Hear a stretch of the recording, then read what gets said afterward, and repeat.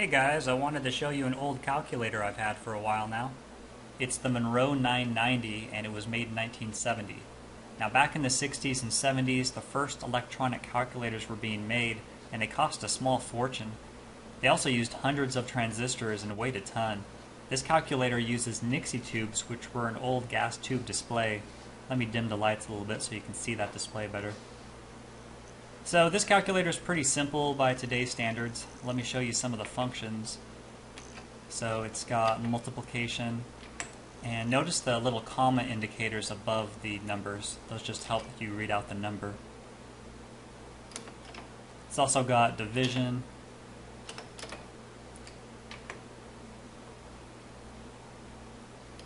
It's got a square root function. So let's see, 1024 is 32.00. Now the addition and subtraction are not very intuitive. There is no addition sign. You actually have to use this white equal sign to do the addition. And so I can just add numbers to that total and it just adds it on there using that equal sign. Now to subtract, I actually use a red equal sign, which is right next to it.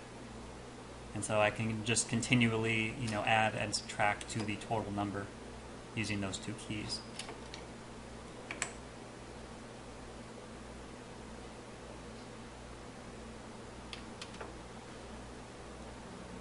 Now this also has two memory registers, one of which is a counter. And so if I just do some random calculations here,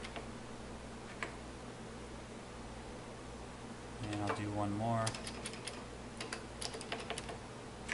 So now if I hit that second memory register, it actually tells me how many calculations I've done, and I've done 2 so far. And I can continue to just add on to that. I can do some more random calculations, and it's going to tally up that total number. So it looks like I've done 7 up to this point. So also with this calculator, there's this dial, and you can't really see it in this light, but you can control the number of decimal points that the calculation is going to have. So I just changed it to 4. It was previously at 2. And so now when I perform this calculation, you'll see that it's 4 decimal points over.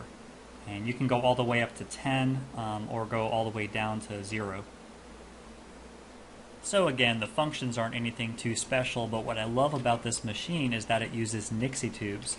And for those of you that aren't familiar with Nixie tubes, they contain multiple cathodes within each tube that were shaped like a number, and they fill up with gas once you trigger that number to display. So if I zoom in a little bit here, you can actually see that some of the numbers look brighter than the others, and that's because they're layered. So the 6 is actually the furthest in front, and I think the 1 or the 0 is furthest in back. And so that's why the 6 looks the brightest and the 1 and the 0 are pretty dim. So lifting up the hood, I wanted to show you some of the inner workings of the machine. And also without the plastic in front of them, look how vibrant these Nixie tube displays are. I mean, they're such a cool looking light. It's really easy to understand why there's so many collectors for them. Also there's the registry lights, the overflow indicator, and you can see that the numbers go up to 16 digits. So pretty impressive for 1970, and definitely probably a costly machine back in its day.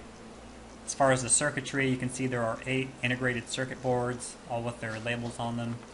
And it's in a pretty compact design, at least compact for early 70s standards. And on the back you can see the power supply. And I think it says a lot about Monroe's design, the fact that this calculator is over 40 years old now, and it works just as good now as it ever has. And so very impressive, and definitely one of my favorite pieces of my collection. And just wanted to show you it. So thanks for watching.